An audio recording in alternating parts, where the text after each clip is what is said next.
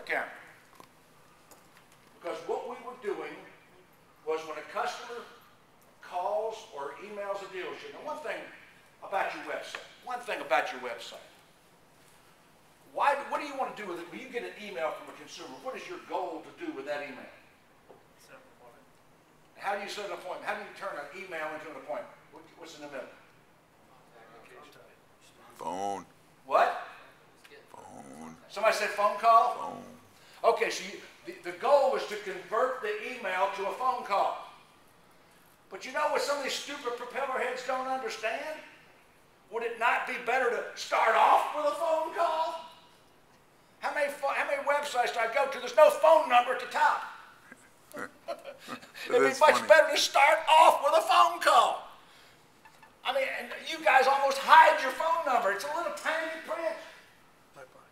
Your phone number should be the most prominent thing on the front page of your website and on every page of your website. 60 pica, big numbers, bold numbers. I might make them flash. Yeah. Call me. The bigger the phone number is, it's more of a command. Call us. I can't believe how many websites are designed to get an email, then we can convert it to a phone call. How stupid is that? What are you laughing about, Whitney? Isn't that, I mean, the phone, it's more desirable to start off with a phone call and skip the email altogether. So, converting that lead, getting those people in, that's the secret of it all.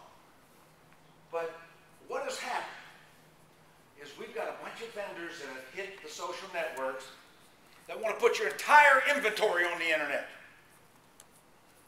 We just want to sell the shit out of these people. We're going to run them off. That's what we're going to do.